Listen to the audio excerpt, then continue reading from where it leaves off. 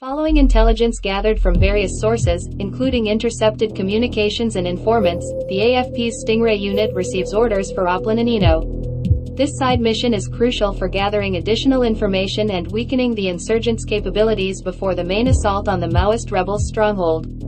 The objective is to capture dead or alive JJ aka Junjun. Junjun is believed to be one of the operational leader of the Maoist rebels, known for his tactical expertise and ruthless methods. He has evaded capture multiple times and is considered extremely dangerous. The successful completion of this mission will not only contribute to the overall success of Oplan Sagip Gubat but also demonstrate the effectiveness and determination of the AFP and its allied forces in combating insurgency and restoring order to the region.